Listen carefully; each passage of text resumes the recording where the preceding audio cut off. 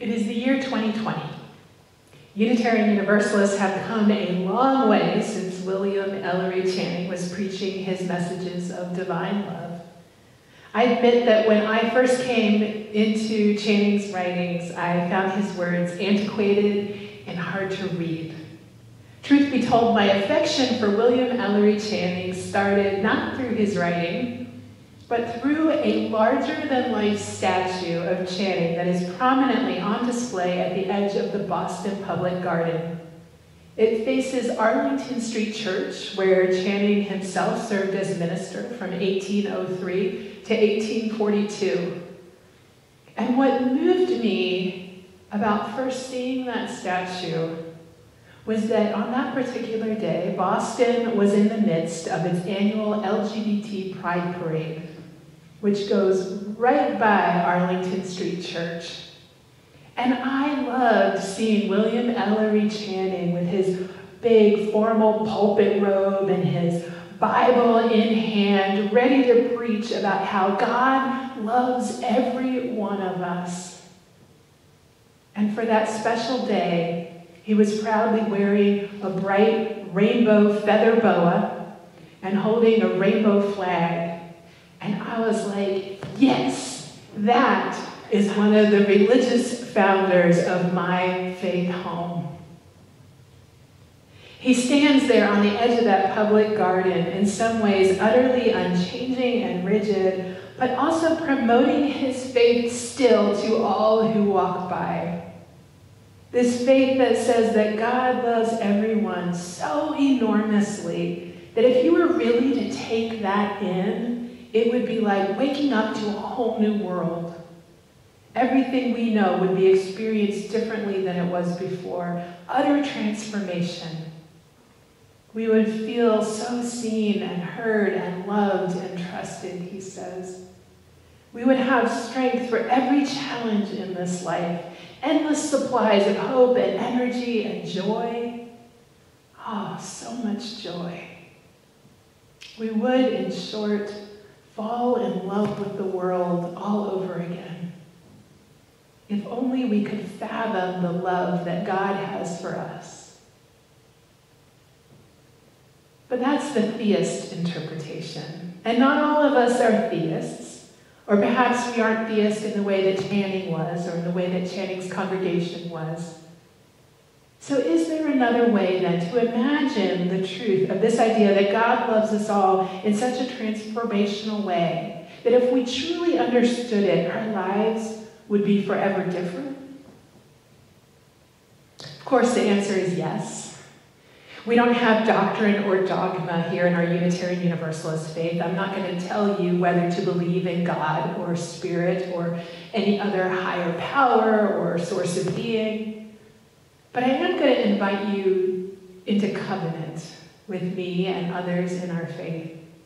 And as part of that covenant, part of those promises that we make with one another, is that promise to affirm and promote the inherent worth and dignity of every person.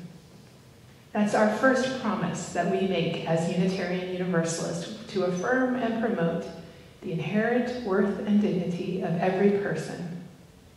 And sometimes when I say that sentence, I add 2 words onto the end for clarity.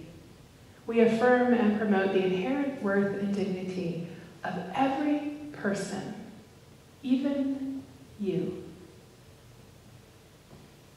Because some of you got imprinted with beliefs that make you think that somehow you're exempt from that promise of love. Just as some people somehow believe that God doesn't love them. And I like to be sure that everyone understands that no one is exempt.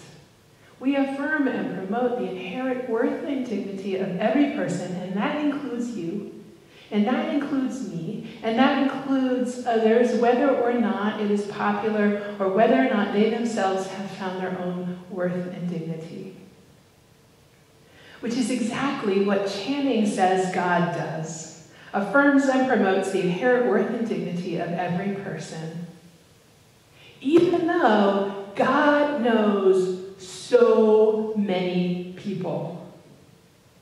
Even still, God loves them all and wishes to care for them and honor them and make sure they have a voice. And so should we.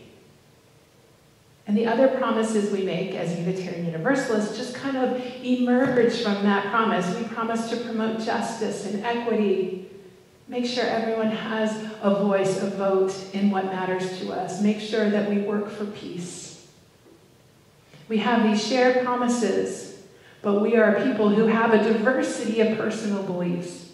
You can follow Jesus or Buddha or Allah, or you can practice indigenous traditions, humanism.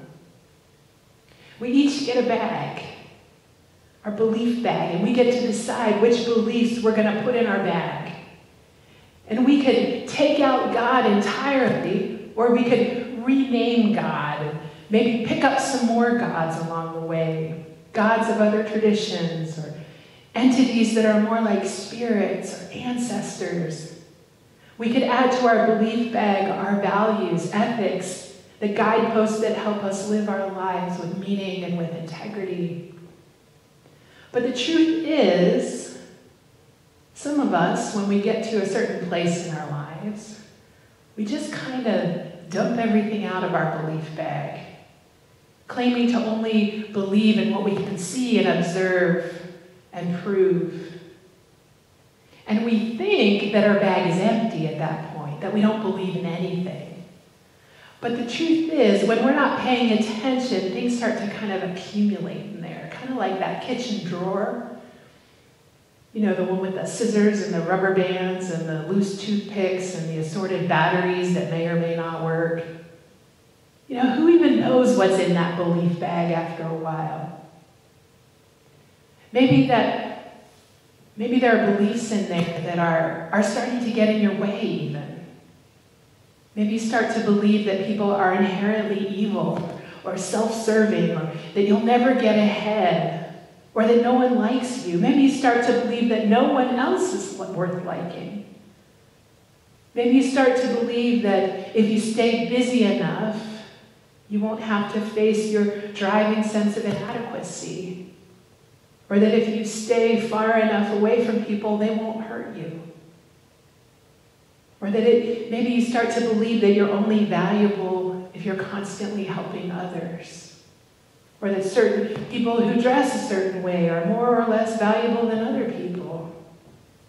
You could start to see how that belief bag could get really heavy if you don't tend to what is going in there.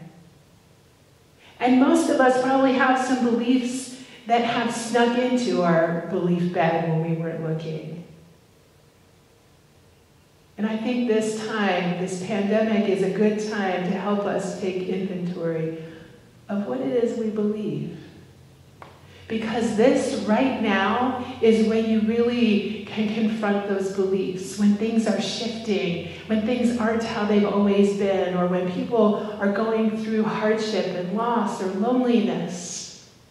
This time when long-held assumptions are getting challenged, which is happening for a lot of people, including me.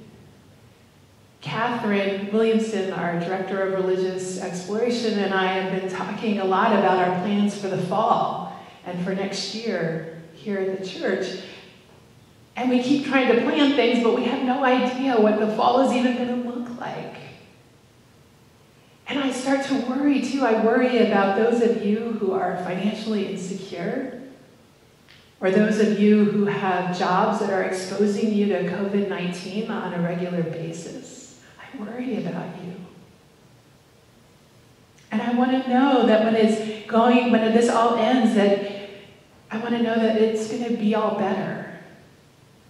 But I also know that sometimes there is no all better. And I also know that people are wearing thin right now. I've heard stories from friends who are sheltering in place with children or spouses where relationships maybe weren't so strong to begin with.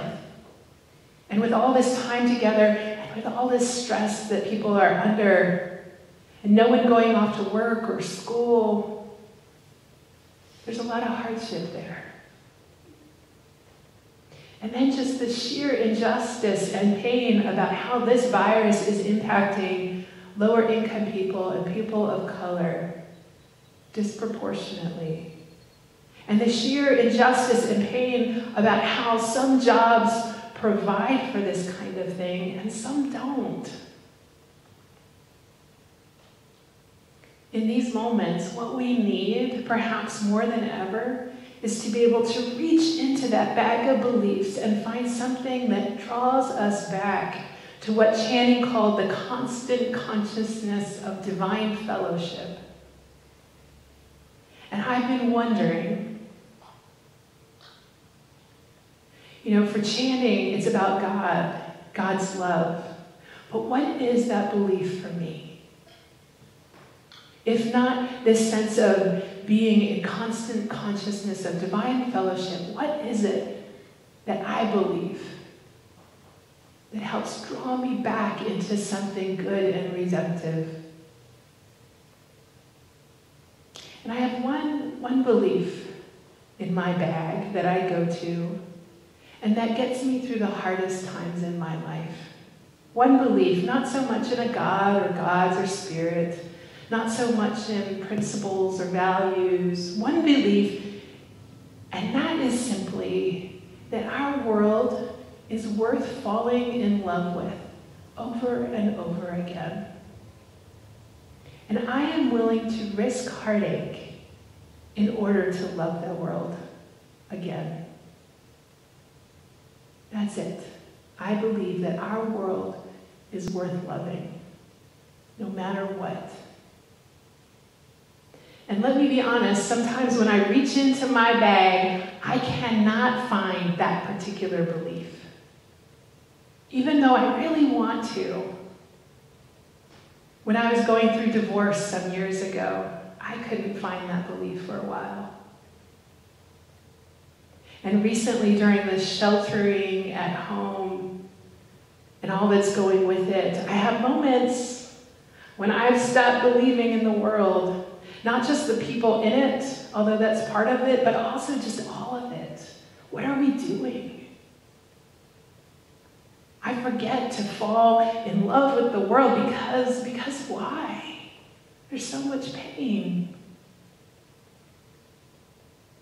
But thankfully, I get these beautiful moments, including one of you, a First Unitarian member whose mother just died last week from COVID-19. And she's so grateful for her mother's life right now. And she talks about this simultaneous joy of having her mother in this life, and also the simultaneous sadness at this idea of moving through the world without her mother in it. And she reminds me that even in these most tender times, the world is still worth falling in love with again. That massive change in our lives, like living without one's parent in the world for the first time ever, is something we are meant to face with all of the emotions, and also with a sense of wonder and possibility, and perhaps just some simple belief encapsulated in one word, that word yes. Yes, I will keep going on. Yes, I will find joy again. Yes, this life is worth living. This world is worth loving. Yes, I will fight for justice. Yes, I will believe that good is possible. And I think of that video we watched of Carter performing Will the Circle Be Unbroken? On the posting of this video, Carter wrote, "Quarantine made playing music with a conventional band impossible, so I decided to try something new." What is it that gives a person, a musician, the strength to face isolation, having no collaborative music partners around, and to face that challenge by creating a band all alone with no other musicians? And in the last couple of weeks, when I cannot get to my yes, which is more often than I'd like to admit, I watched this video of Carter getting to his yes. Despite the losses of living out his senior year of high school at home and all the loss that goes with that, graduation and prom and all of that, not seeing his friends, he still gets there. He still gets to that yes. There's an African American spiritual that says, "Over my head I hear music in the air. There must be a God somewhere."